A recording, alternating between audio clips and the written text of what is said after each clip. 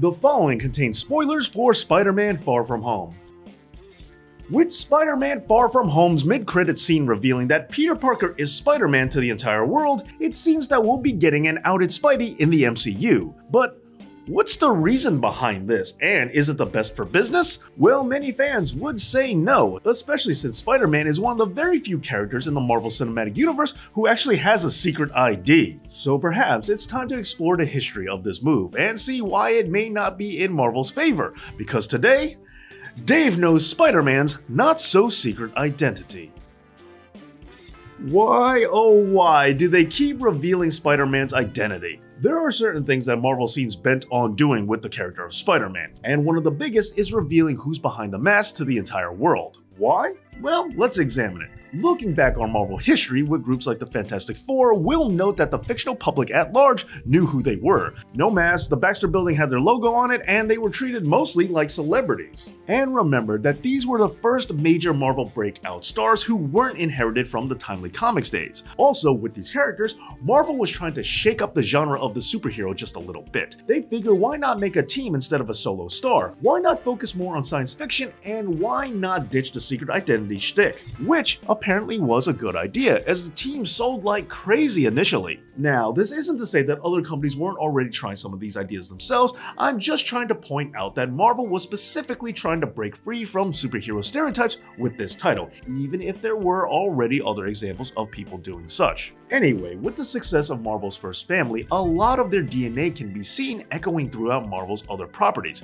Tony Stark is a genius inventor just like Reed Richards, Hulk is a combination of brains and brawn like the Thing, and the X-Men were another superhero team slash surrogate family. But when we look at Spider-Man in particular, we see even more of the FF's influence. He's a teenage hero just like Johnny Storm, he's a big old nerd just like Mr. Fantastic, he's a shy outcast like Ben Grimm, he has a science-based origin, he's a New Yorker, and so on. However, the big piece of the puzzle that's missing is that Marvel's public citizens don't know who he is. Now, throughout the years, Marvel has tested the waters repeatedly on this. The idea of a public Peter Parker was shown in the alternate reality storyline of House of M. Peter Parker's identity is eventually revealed to the world in Ultimate Spider-Man, similar to how it was done in Into the Spider-Verse. And of course, a living main continuity Spider-Man unmasked during the Civil War comic arc. Now, the Wallcrawler isn't the only solo hero to follow in Fantastic footsteps. Not only are characters like Captain America and Wolverine fairly public figures, but Tony Stark and Matt Murdock have also went out in the open with their alter egos as well. But that leads me to a certain issue, because Matt Murdock books have eventually tried to put the genie back into the bottle, where the public now isn't 100% sure if the blind lawyer really is Daredevil or if this is just another silly internet rumor.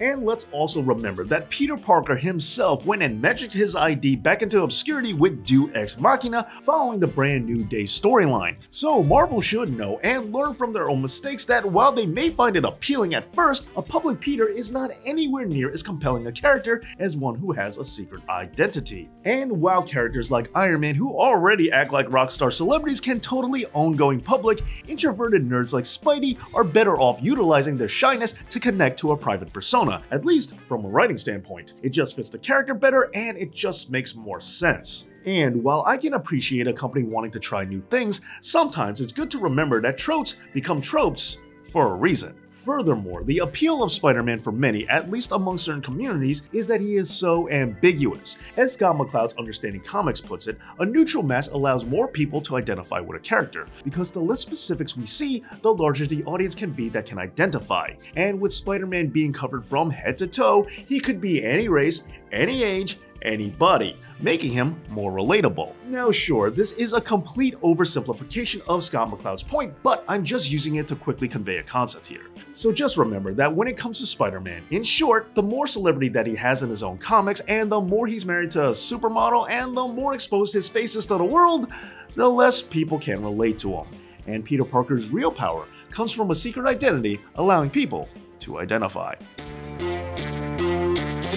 Oh, and just a thought here. After Tony Stark won Civil War in the MCU and the Sokovia Accords were signed, well, Peter was on Tony's team and they had a promise of accountability, so shouldn't his identity already have been available for the public anyway?